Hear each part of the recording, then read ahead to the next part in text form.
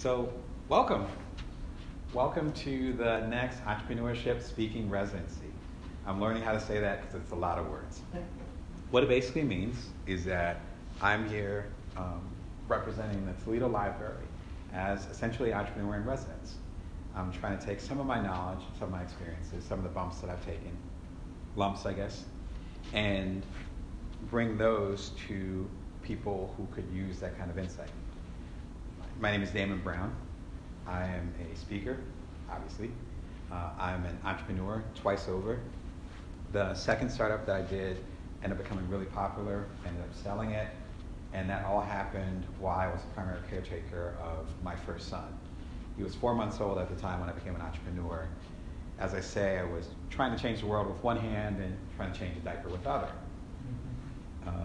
And so with that experience, it ended up becoming really formative and understanding people who I call non-traditional entrepreneurs.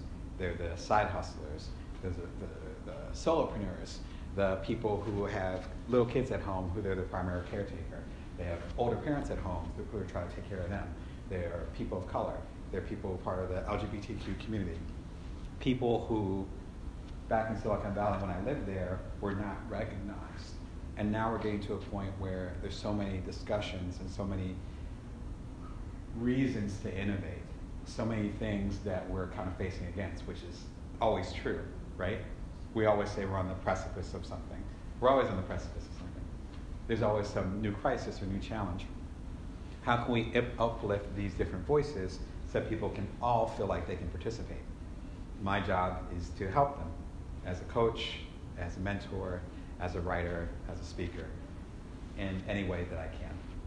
So I'm a columnist for Inc. magazine. It's at inkdamonbrown.com. I've done a ton of columns that discusses stuff I'm going to be talking about tonight. But more importantly, it's an opportunity for us to create a space so that other entrepreneurs can connect together and build something more. And that's my intention, is to create the space. Now, this speaking residency, I believe, is the first one at the Toledo Library. It might be the first one in Toledo. It might be the first one in Ohio. It might be the first one in the United States. We'll just keep going and be very excited. Wait, I see the finger. I see the program in Toronto, so the Toronto Library has it. So Okay, so the first one in America. Okay. the first one. All right, got it. So not North America, just America. Thank you. And so that makes me very excited. I love new things. I love starting things and beginning things, trying things, and frankly, sometimes failing at things. And that's what makes it exciting. I was talking to someone earlier today at another event, and they asked me, as an entrepreneur, how do you learn how to fail? And I said, failing is actually how you learn, right? Because if you're going to create a change in the world, build something different, make something better, make the world better than how you came into it, then how are you going to do that without taking a risk?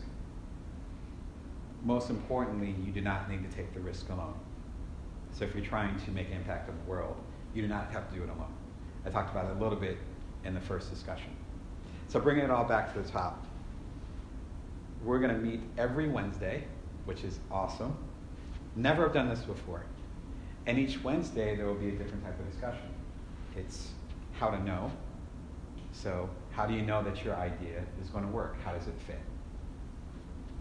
How to show, which is tonight.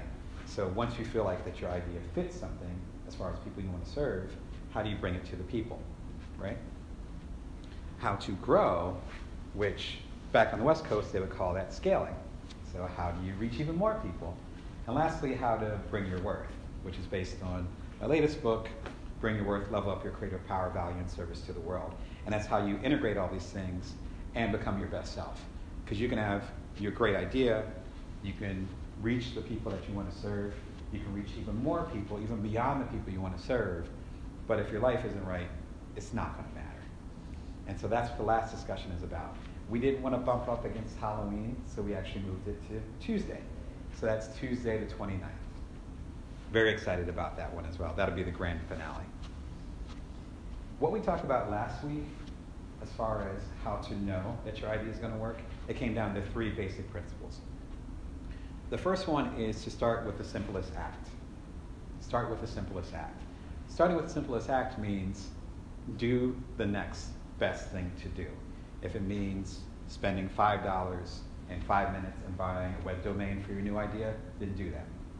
Worst case scenario, you lost 5 minutes of your life and $5. Often when we have big ideas, we think about the end of it and not the beginning. So you want to start with the beginning. Also, momentum breeds momentum. And I gave some examples in our previous discussion as far as how companies and individuals were able to move really quickly because we took tiny, tiny steps, bite-sized steps, right? The second thing is to actually complete the idea, complete the act. Sounds really simple, but a lot of people don't complete things. So if you don't complete something, it's not a matter of it being a passive thing where you feel guilt or shame because you didn't finish it. It also psychologically distracts you from actually doing new stuff. So the pile of unfinished things actually is pulling you away from the stuff that you want to do. So that's why it's really important that you complete whatever that is. Lastly, as we talked about last week, it's important to do them practical. Do them practical. I talked about Taylor Swift and how Taylor Swift will fly to a bar mitzvah in Peoria and party with them, even though it probably cost her, as far as opportunity cost, maybe $10,000 an hour that she could be doing something else. But the goodwill, the fan base, the representation of her brand, the support she's able to give and get to her community actually elevates things. Few people at her level do that. If we're doing our little startups, if we're doing our little thing, if we're doing things independently with opportunity to curate those experiences for the individual, that's a rare gift. As I mentioned, being practical is often the opposite of connection. Being practical is often the opposite of intimacy. If you think about your cable company and you call them and they put you on hold, you're listening to hold music and you're pressing all the buttons, that's extremely practical, but it's not connection. And so those are the three things as far as how to know. Once you kind of get some traction with that, then you're able to show it to other people. And that's what we're going to talk about tonight. That comes down to also 3 basic ideas. The first one is understanding you should focus on building the connection versus going for the sale. Building the connection versus going for the sale. Something that salespeople talk about a lot, and there's actually studies about that, is that people will decide if they're going to buy from you or invest in you within the first 5 seconds. Similar to dating, people often know if they like you or not within the first 5 seconds. It might be conscious, it might be unconscious. But there's a lot of studies that say this. Why is that? Because they're actually investing in you, not just in whatever you're serving to them. So it's important to know your intention with that. There's something called the Johari window. I don't know if any of you have heard of that. It's Johari. So it's actually, sounds like a crazy name, but it's a combination of the 2 psychologists that came up with it. Kind of like Jodeci, if you're familiar with R&B. A couple people get the joke, that's great. So it's a combination of the 2 names. That's why it doesn't make any sense. The Johari window was probably made around the time I was born, so 30, 40 years ago. And it's a window pane. And in this upper, let's call it upper corner because I don't want to deal with the theater side of it. This upper corner are the things that you know about yourself and the things that other people know about you. For instance, I have black hair and it's turning gray. Everyone knows that, I know that. It's clear, right? It's a fact, if you want to call it that. The next pane, right next to it, are the things that you know about yourself, but that no one else knows. So it could be that you have this dream of being a ballet dancer, but you shared it with no one. Or something happened to you when you were a kid, and you just didn't share it. So it could be deep secrets, or it could be something that just never came up. Now, if you're following me, there's the pane down here. That's the interesting one. Those are the things that you don't know about yourself, but other people know about you. That's the most powerful pane. P-A-N-E. Because that represents those things that people pick up from you, that you even know you're giving off. And lastly, there's the corner right here, which represents the things that you don't know about yourself and no one else knows, there's not a lot of relevance there because no one knows what's in that box. This though, the lower corner one, this is the powerful one. I talk about it in Bring Your Worth, where we tend to underestimate what other people are picking up on. We tend to underestimate other people. We think we can come in this way and get this from them. I don't believe that. I believe in the intuition and the insight of other people will pick up on what your intention is. That's kind of the second part of it, is understanding why you're actually trying to serve these people. I was coaching someone recently, and they were talking about they wanted to go to an event and sell out of their item, which is cool. We all want to do that, I guess, right? Love to sell all these items. That's a great intention. That's good business. Hopefully I'm serving people, etc. So that was their intention, which is cool. I have that intention too. But that's kind of where it stopped. And so I said, okay, so we could say, yes, I'm going to go there and I'm going to sell out this product. Or we could say, I'm going to go there and I'm going to serve the people in this particular way because they've been underserved and I want to make sure that they're taken care of. My way of taking care of them is with this product, but if another way comes up, then I shall do so. And it might be that people are interested in the product, but they're not ready for it. Maybe they can't afford it. Maybe there's a tweak I need to do to the product. So maybe I won't sell the product this time, but I will take that information and I'll listen to everything that they say. And based on what they say, then I'll be able to serve them correctly, maybe with a different product, maybe with something completely different. That's different. If your intention is to get the quick sale, then it's going to change everything. It's going to change the words that you hear. It's going to change the words and actions, physical and otherwise, that you do. It's going to be you meeting someone at an event and they're not interested in buying your product or service, but they know literally a million other people that will do so. But if you're listening to them and just waiting for them to pull out their checkbook, you're going to miss that. One of my favorite early social media theories from a few years back, I might have mentioned it in one of my books early on, is that it doesn't matter how many followers you have on social media. It's the same discussion. Because you could have one follower, but if that follower is an Elon Musk or Oprah Winfrey, and they're retweeting your stuff, or they're sharing it, or they're liking it, that's way more powerful than a million people that are following you that aren't doing anything. Same thing. And so if you're focused not on the long-term relationship, but just on the sale, there's going to be huge opportunities that you will miss every single time. Lastly, in regards to building those relationships, again, they are actually investing in you. And when I say investing, I want to be really careful with that. That's why I'm kind of pausing. There's a few different resources that people can invest in. Something I've been thinking about a lot. Because people can give you money, and that tends to be a shorthand, horribly so, of value. But y'all are giving me intention right now, and focus. That's worth something too. You're giving me time, right? People can give you that. So it's not a matter of someone, again, immediately buying your product or service, them just giving you the time, them focusing on you for a moment so you can do your pitch or have that discussion. That's valuable too. Even if they don't buy your product, they're giving you something. So that's an important distinction. If people are involved with you in any way, it's going to be because of how you are, not because of exactly what your service is. When my wife and I got married several years ago, she had one big request. She wanted a pair of Jimmy Choo shoes so she could wear them at the reception. That was her request. I'm not a clothes horse. You can tell. That's not my thing. But it's her thing. The question is why? Now, we got the shoes. That happened. Yeah, I wanted to be happy with that.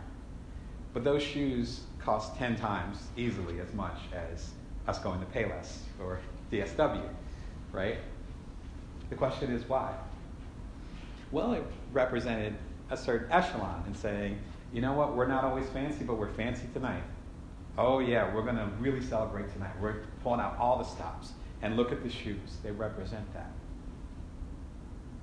I have about 24 Apple products in my house, across my family. I'm the tech guy for the family. They're all Apple products, right? From the iPod minis from when my wife and I first started dating several years ago to the iPad that my boys occasionally borrow from me. By borrow, I mean take. I don't get it back. So the thing is that I know enough about technology. I know, and I watch my money, I know that my beautiful, I don't think it's out right now, but my beautiful Mac Air book, which I absolutely adore, I can get a PC for like a fourth of that price. And I have connections. I can probably get it for a fifth of that price.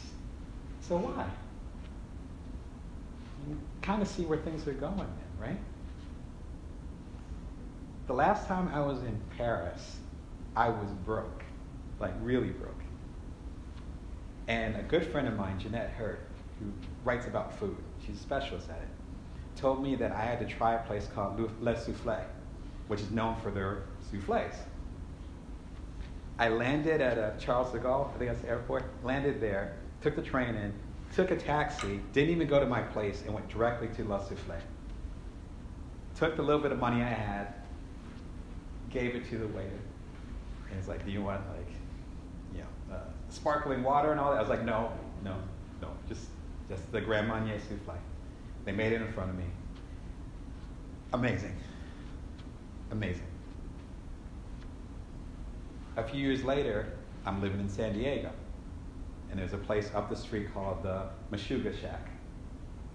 It's Yiddish, so forgive me for butchering it, but Meshuggah Shack. It's down the street. I could walk up there. Best cafe lattes in the world, for me. I've done my traveling. I've done the research. They're really good. The question is that really the best souffle in the world?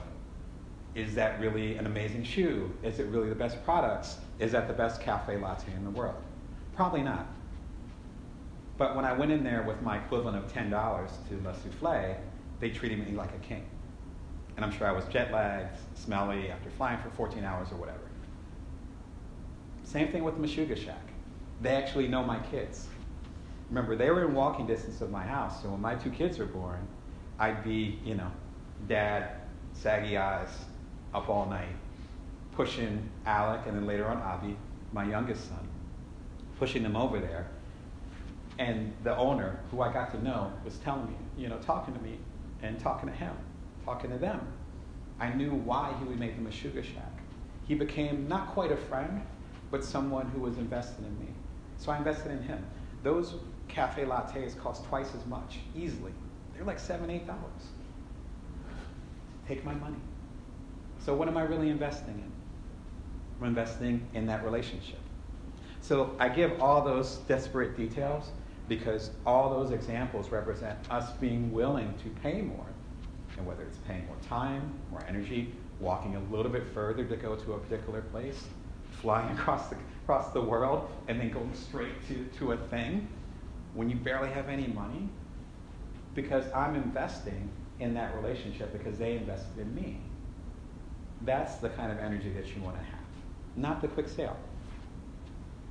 So number one, if you're going to show, you have to invest in the relationship, not the quick sale. Hopefully that makes it clear. The second thing is that, this is really important, there is no competition if you're being real. There is no competition if you're being real.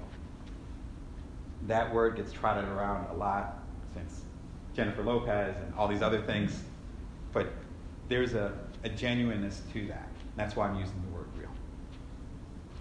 My mom and my stepfather, the dad who raised me, are both from Camden, New Jersey. Have any of y'all heard of Camden? Okay, gotcha. I see the somber face. Okay.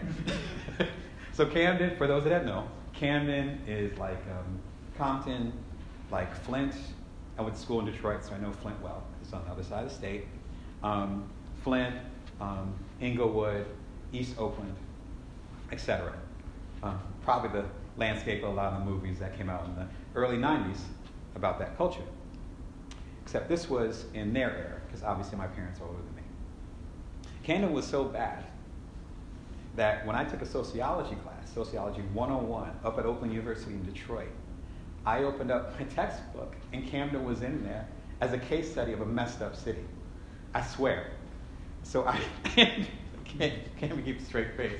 So I was somewhere between crying and laughing and trying not to get the attention of my professor, who I was intimidated by. And I'm like, I got to keep it together. But that's how rough Camden is. Not saying it's rougher than other cities, but it literally is a textbook example. That's where my parents come from.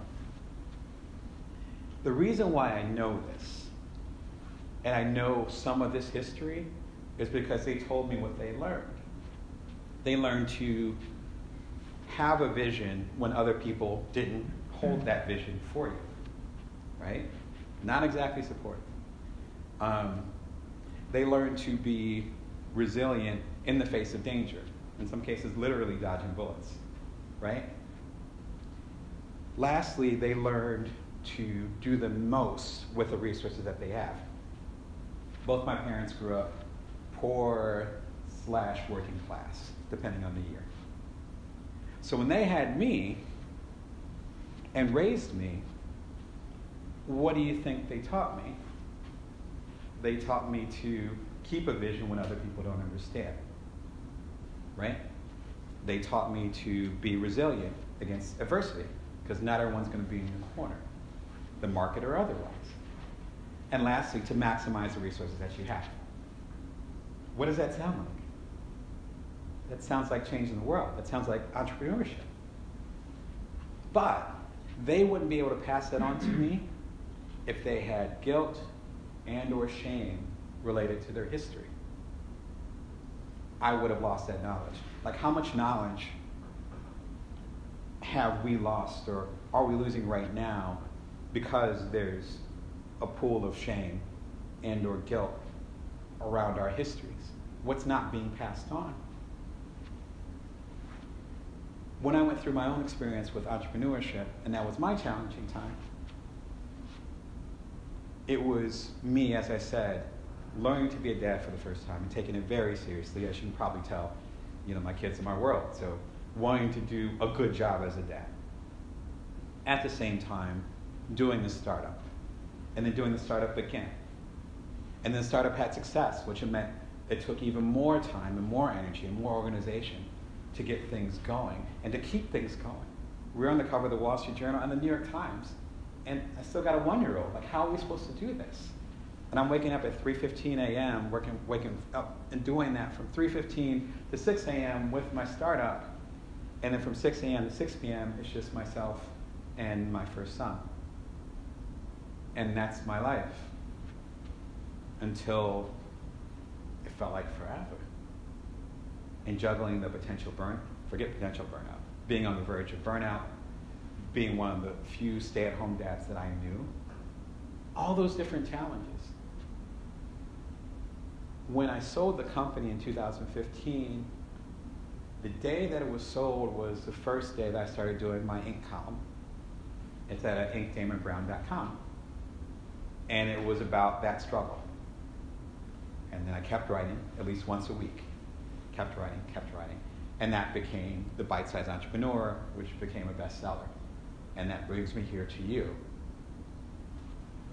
But the potential burnout, the struggle, the times when I thought I wasn't going to make it, I had to accept that as part of my history first before I could share any knowledge with you. Whether it's valuable or not, that alchemical process of that, transforming those challenges into something to give to the world, that's changed me. But even me wanting to make an impact in the world could not have happened unless I was willing to be real. If I wasn't willing to be real, then we wouldn't be talking right now. If my parents weren't willing to be real and say, hey, yeah, we're from Camden, it's some jacked up neighborhoods there, but your grandmother's from there too, let's go visit, here are the challenges here, here are your cousins, here's your life, this is your heritage. If they didn't have pride in that, then I wouldn't have gotten that insight either. The entrepreneur Paul Jarvis, he's a fascinating guy. He has a book called The Company of One, or A Company of One, and it's about solopreneurs, so right up my alley. There's some really good gems in there. One of the things that he says is, your way of thinking should be viewed as a commodity. Your way of thinking should be viewed as a commodity. In other words, your POV is what actually people are buying. And when I say buying, again, I'm not talking about in a capitalistic way. I mean, when people are focused on you, when people give you energy, when people give you time, when people give you money. Your POV is your commodity, not the thing that you're selling, not the thing that you're doing. It's you. It always comes back to you. So when it comes to being real, I wish I had another term for it. Maybe y'all can help me out with it. But when it comes to being real, there's a few ways that you can actually go a little bit deeper. The first one is to understand that analog is preferable to digital. It sounds super, super obvious, but we really have to think about this. For instance, I live in Las Vegas now. I used to live in Sylvania. I flew all the way here to spend time with y'all. Or I could be back home in my nice little home office in my favorite chair. They could beam me in, and I can give the exact same information. I can even use my hands, like I do a lot. Do all that, have Q&A, have a good conversation, and be like, all right, thank you. Y'all have been real, thank you. And then click the computer off, put on my favorite slippers, and then go get in bed with my wife and 2 kids and sleep well. That's not the same, right? That's not as real. You know, when you see me gestating and jumping around the stage and using my voice here and there and all that, that represents a different experience. You're able to understand me on a different level. So physically connecting with people, again, that's part of my 2 apps that I created. So physically connecting with people, that's like, you look at it as kind of like a morphed version of Maslow's hierarchy, where that's like at the top. Like your chance of connecting with people, and frankly of building a connection and actually getting a sale is much higher. And then of course as you go down, then it's like, well, maybe you do a video conference, Skype or FaceTime or whatever. And then less preferable is a phone call. And then less preferable is a personalized email. And then a text. You see where I'm going. I could probably go on forever. The least intimate perhaps is social media. And I have nothing against social media. It's just you're kind of fire hosing all the people that follow you. That's the opposite of intimacy. So I have a tough time when people say that social media creates intimacy, where I don't think it does. Or maybe they just have a different version of intimacy than I do.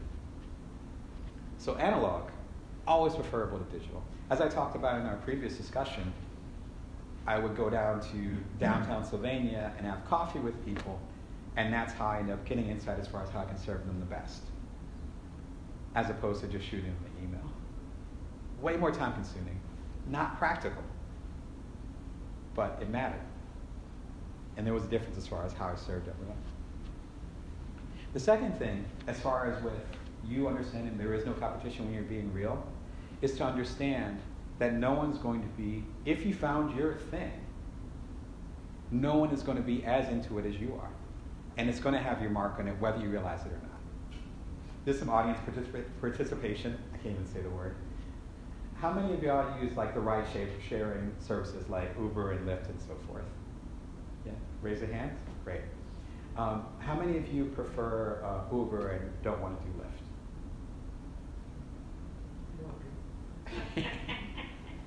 And how many of you are into Lyft? No? Okay, gotcha. It's like kind of indifference, but sort of not. So it sounds like there's slight preferences there, but not really deep. Depending on people you talk to, it's like McDonald's versus Burger King. It's I don't know, Wendy's versus Carl's Jr. I don't know. I just keep going. I digress. What those two represent, though, are 2 very different cultures. That's one of the reasons why I wanted to get feedback as far as if y'all had a leaning towards one or the other. When I first heard about Uber, I was living in San Francisco, and it was a friend of mine. We drank quite a bit. And so we're going to head back home. And he says, wait, hold on. Instead of walking home, why don't I call an Uber black car? And this is back when Uber was just a German word. So I was like, what'd you say? again, I had a couple of drinks. I'm like, what are you talking about? And he's like, it's Uber Black Car. So I can't remember if it was a website or an app. It was that early. It was, again, 2008. And he says, well, you go on this website or you go on this app and you click this thing, and then a black car, like a personal driver, will come and get you. And then you get in the car, and then he or she will drop you off somewhere, and then it's paid for like through your checking account. And I was like, what kind of magic is this? This is weird. Again, 2008. So he called one, and I was super suspicious. I'm sure, again, because I had a drink, I was probably more willing to get in a stranger's car. Got in the black car, minimal conversation. A few minutes later, we get dropped off. I was safe. I was like, that was weird. It's like, yeah, that was cool. I'm like, no, that was weird. That was beginning at Uber. A few years ago, I actually saw Travis Kalanick, who's the founder or co-founder of Uber, definitely the face of Uber until recently, speak at TED. He has an intimidating presence. He's also the quintessential New Yorker. So forgive me for any New Yorkers, but I can't remember if it's the Upper East Side or West Side that tends to have a lot of money. I want to say the West Side. And he was basically like, we want to be like someone on the Upper West Side who says, yeah, I'll get you home. Let me call my driver. Let me call a black car for you. My driver will come by. But doing it for middle class wallets. Right? Expensive taste, a little bit of money, that kind of thing. That was his intention. That was his intention. Seeing him in person, he represents that. Lyft was actually founded by 2, maybe 3, but I believe it was 2 college students. And it was, if you've ever lived on a college campus and not had a car, that's me. I lived like that for 4 years on a college campus. It's hard, especially when I was in Michigan. I was in Detroit, but I was in the suburbs, and you had to walk like 2 miles to get groceries. I love to cook. You see the conflict. So they set up a ride-sharing service, and it's like, hey, so-and-so, James is going that way. Why don't you hop in the car with him and then give him some gas money? That's how it began. It became as a collegiate sharing service of cars. That's how it began. If you were an early user of Lyft, as I was, then you'd see these pink mustaches. Yeah, right? Pink mustaches about the width of my arm, so about 6 feet, 5.5 feet. And they stick these hairy, furry pink mustaches on the grill of all the contractors that were driving around. You could see a Lyft coming down the street. That was their vibe. Does that sound like a black car? That sound like the Upper West Side? But it sounds like John, and I'm forgetting his last name, that sounds like the founder, who I also saw speak.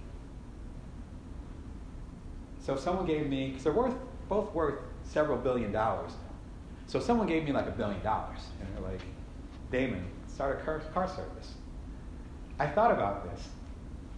I would start a car service where when they got to where you are, there would be food that you ordered, and then you can actually eat while you're in the service. Doesn't that sound cool? But that's me. I like to eat. Do you understand? No one can duplicate that. They probably haven't even come up with that. But that's the way my mind thinks. So again, there is no competition. I can start a car service.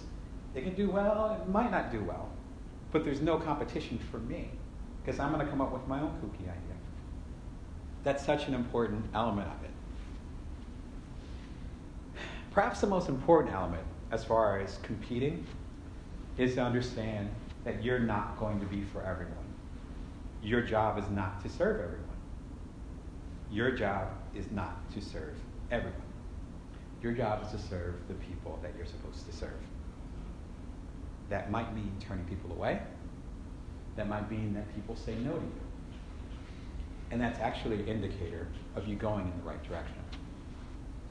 When my family and I moved to Las Vegas, one of the first things we do, actually we cross-country drove over there. On the way there, let me be very specific. On the way there, we were on Yelp looking up the restaurants in the Las Vegas area. Las Vegas is fairly big. We were trying to find the spiciest restaurants. My origins are in the South, a couple generations back, but it must have skipped some generations because I'm into insanely spicy food. My wife is originally from India, so she's Hindi. When we go to a Thai restaurant, I'm getting a 9 out of 10. She's getting a 10 out of 10. Our kids are getting a 5 out of 10. They're 6 and 3. That's my family. All right? But that's my point. That's not for everybody. That sounds insane to some people. I'm salivating now. I'm like, I can't wait to get back home. We have a favorite Thai place, right? It's like, I can't wait to get back home and get some of that pad Thai.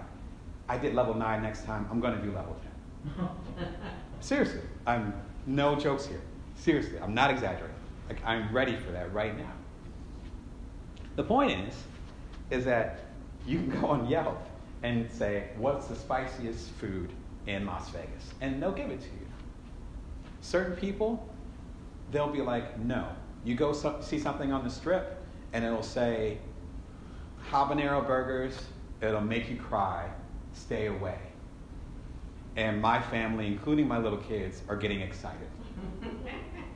But everyone else is scared. But that's my point.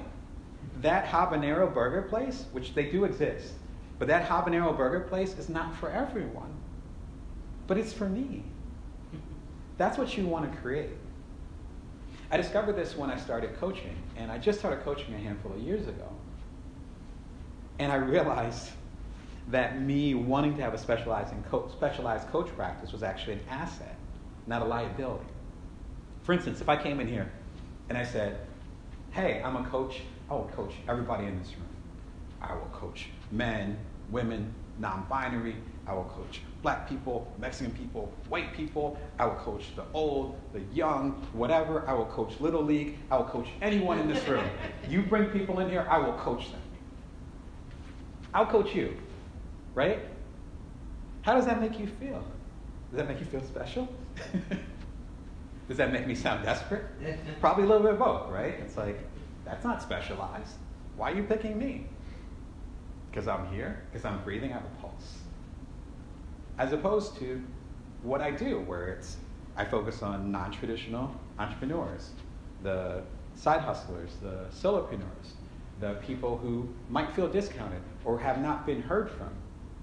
Because I figured that at this period of time, we have the manpower and woman power, we have the tools, we have the devices to actually create the world that we actually were supposed to create in the first place. So I'm going to be part of that movement. So then when I'm talking to people about my coaching, they're either like, I don't know what you're talking about, and it's not for them. Or people are like, yes, let's do it. That's the difference. But it requires people saying no. And that's me being real. I don't have any interest in other type of coaching. I just don't.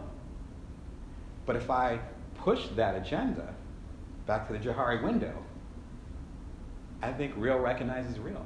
And I'd be like, yeah, I'll coach you. And people will be like, well, you don't seem that enthusiastic, though. Right? You said you coach me, but you don't seem that into it. And the tips you're talking about don't really apply to me. Well, that would be because I wasn't really into it. There's people that have actually said, no, I won't coach you.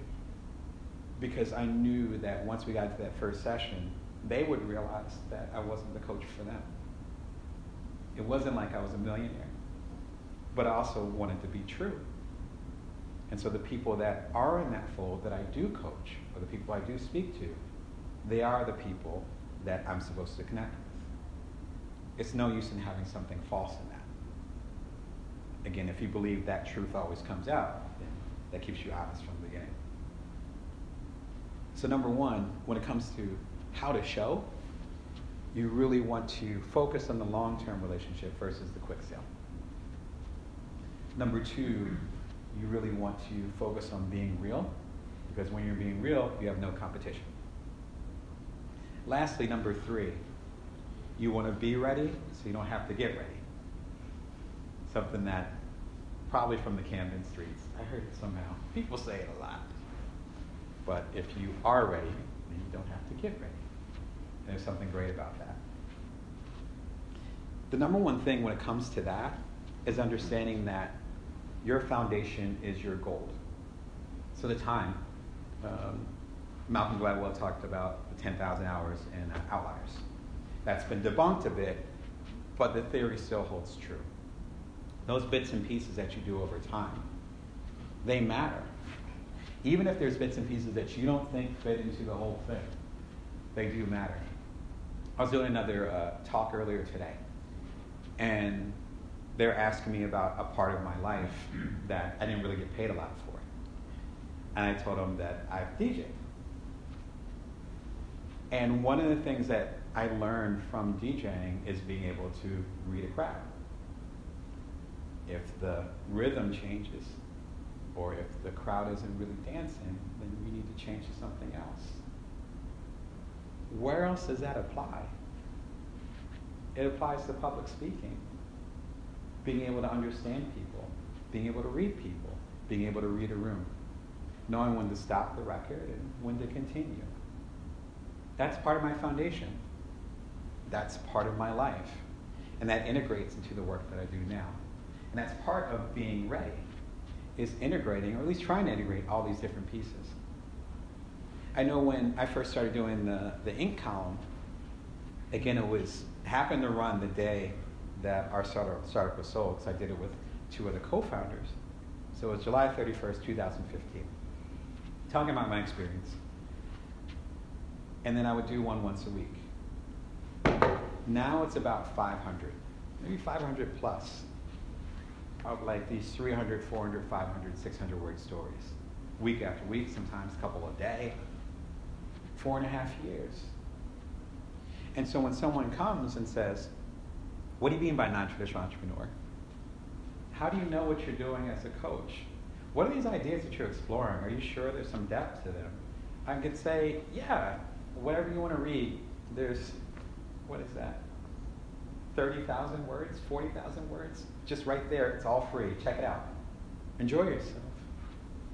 And not even from a boastful standpoint where I have 500 done, but more like that has the social proof of me exploring these things and representing this particular thing. It also proves to me and shows me in a direct way all the work that I've done to understand this. But that was day by day, bit by bit. The column was happening while I still had my 2-year-old then, and then we had another kid, and the whole thing started over again. The column still continued. The foundation is gold, but you can't make a quick foundation. On that note, trending topics, which is a term that they use for Twitter as far as what's hot at the moment, you can't really build a career or build a connection based on that. It's just not possible. Back when I was in Silicon Valley, I've been thinking about that period of time a lot lately, and that was about 10, 15 years ago now, 2008. The most popular commercial that I was hearing about was the Carl's Jr. commercial with the models. I don't know if any of y'all remember that at all. Carl's Jr., which is the fast food chain known for their burgers, they had these commercials with the stereotypical American blonde, thin models in bikinis. And they were eating these 3, 4 patty, maybe 6 to 8 strips of bacon burgers with barbecue sauce on them. You can look it up online if you want to. And the juice will be spilling over them, and then they'd have napkins, but there wouldn't be enough napkins. I'll spare you the details. Actually got banned in some areas, including some places in the South. It wasn't explicit, but it was implied. Those commercials worked. People were lining up for these burgers. There were a lot of articles about it. People called it like the heart attack burger, right? It's like twice or 3 times your daily allotted calories for like an adult male. Like, it's probably like 5,000 calories or something. Not exaggerating. Their stock, as far as for their parent company, which I forget the name of it right now, it went up higher. It's similar to the Popeye's chicken sandwich, which happened like 2 months ago, which if y'all are on social media, you probably heard too much about it. Same thing. Same thing with the Double Down sandwich a few years ago with KFC. I think it was called Double Down. Now, what's the big topic in regards to burgers. 9 burgers. So now it's Impossible Burger. Now it's Beyond Meat. These things are literally made out of plants. I went to TED early this year and tried some. It was hard to tell the difference. But they're literally made out of plants. 10 years ago, it was all about killing as many cows as possible and getting as many pigs as possible and just putting it all into one big burger. Now suddenly, people are like doing vegan or semi-vegan, I guess if you don't put cheese on it, right? So my question is, what if you had your little heart attack diner, which there is a heart attack diner in Arizona, but if you had this little heart attack diner where you specialize in these 3, 4, even 5 patty burgers with all the fixings on there, and that was the basis of your business, not because you really wanted to give people heart attacks, but because you thought this was the hot thing at the time in 2008, 2009. Suddenly, within a year, this past year, these veggie burgers, which is what I call them, are the thing. Like, one of the companies went public, like that, on that level. They're worth like billions, millions. They've covered in ink, which is one of the, the magazine I have a column with, on that level. So what are you going to do? Right? You did it based on the trend, and the trend changed. You're going to go and say, oh, okay, well, this was a heart attack joint. Now it's the lotus joint. And now we'll have like lettuce, and in the lettuce there'll be a Beyond Meat burger, but no cheese. This is the vibe, and we'll have kombucha in the back. You're going to switch it up? What does that do? It does a couple of things, as you can imagine. Number one, it erodes the public trust. Because if you're here right now, and then you switched it up, then why should I continue to give you my time, my attention, my money, my focus, right? If the Meshuggah Shack suddenly started selling milkshakes instead of coffee, I'd be really confused. If Jimmy Choo suddenly started doing affordable shoes, right, and they're available at Payless, then I don't think they'd be as glamorous. So instead, you need to focus on that thing that you know you're going to be in for, frankly, the long haul. The best way to determine what that is goes back to the first step, is being real. If you're real about it, then it's easy. Me talking to y'all about this, it's hard work. I work very hard. But this is easy, because it comes from me. This is the real me. There's no filter here. Like, this is me. This is me talking. If we got a drink afterwards, I'd be talking the same way. Makes it a lot easier to make an impact. One of the biggest things that I learned as far as understanding the trending topic versus something being sustainable is actually someone from my childhood who just came back into my life. And that's Andrew Dice Clay. Back in the 80s, the somber faces now. People of a certain age, I'm late Gen X, early Gen Y. People of a certain age remember Andrew Dice Clay really well. It was him, it was Madonna, it was Prince, mostly music stars at the time. But Andrew Dice Clay was on that same plateau. He was a guy, leather jacket, dirty nursery rhymes, constantly smoking around the time when people were saying smoking will kill you. So a definite rebel. And told racist and extremely sexist jokes. Like extremely sexist jokes. Very much a product of the 80s. Early 90s came, and we have Ellen and a lot of those discussions as far as with gay equality. You have things from my culture as far as with the gang and black on black violence, equal opportunity for African Americans. And so you have that. So suddenly, he's not getting booked. Those $1 million shows he was doing, suddenly, he seemed to be out really quickly. So I wonder if you know where I'm going. I get to Vegas. He has a residency on the Strip. One of the hotels. I'm not a fan of his, so I'm not following him like that. But I did notice. So who's coming to his shows? It might be the same people from the 80s who have grown up and still like Andrew Dice Clay. But it's also him bringing in new people. Now again, I'm not a fan of his, but I have to respect him because he didn't change. He's still representing what he considers to be real. I'm in that category of no. But you got to respect that. And real recognizes real. I see it. I'm like, seems to be who he is. And his audience, for whatever level, represents that too. So trending topics aren't really what you want to go after. And lastly, when it comes to really getting ready, so you don't have to hurry up and get ready, however you want to put that, the best way to actually create a future for yourself is to make it yourself.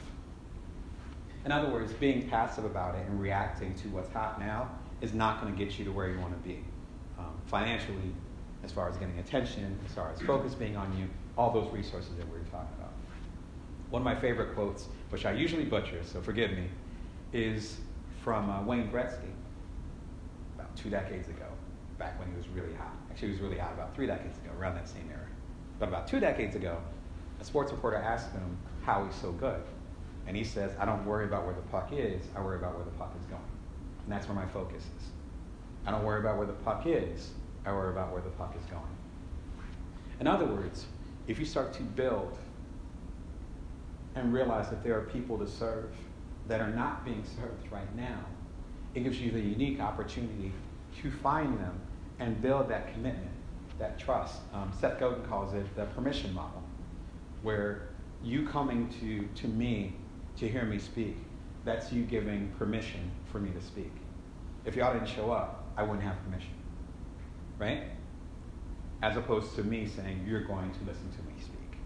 It's a push versus pull model. If you actually are able to create that wave, even in the smallest of ways, like with my little ink column, starting at 4.5 years ago, smallest little waves, then those waves start to crest. And they start to get bigger and bigger. And by the time there's an opportunity for you to take full advantage of that, then you're going to be the one that's there. The point is to actually have faith in your vision before other people support it. Just like I'm talking about with my folks from Camden. They were both the first generations to go to college. Think about that. My parents aren't that old. But they had to have that vision before other people understood it, even understood the value of college. The work I'm doing now, again, I've had the college for 4.5 years.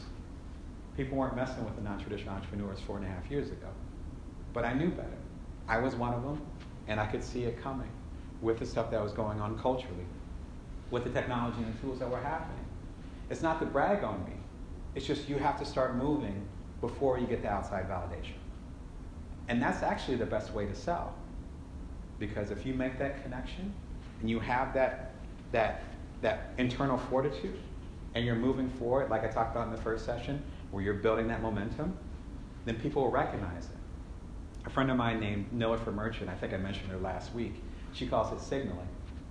So the more that you represent yourself, the more other people will recognize what you represent. And then they'll come to you, or you'll create a tribe around them. That tribe could be people that purchase your products, your services. It could be people that support you, like we talked about last week. It could be people that just want to see you shine. But it has to start with you. It doesn't go the other way around. So as far as how to show, you really want to make sure that you focus on the long-term relationship versus going for the quick sale. People recognize that. At least that's my belief. I found that to be true over and over again with everything that I do. Number 2, there is no competition if you're being real. You know, it's I forget the Oscar Wilde quote. You don't want to, you can't be anyone. You should be yourself because everyone else is taken, right? It's a brilliant quote, and it's true. You build your business on that, whatever you're doing.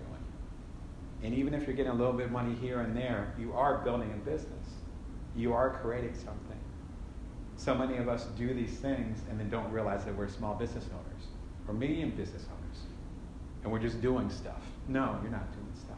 No, you're building a business. Treat it as such, right? And you're building a business that only you can create. I don't care if you're serving ice cream. It's going to be your ice cream. And lastly, understanding, lastly, understanding that you have the opportunity to create things and do things before you think you're actually ready. And that's how you're able to be ready before you have to get ready. And those are my thoughts. Thank you.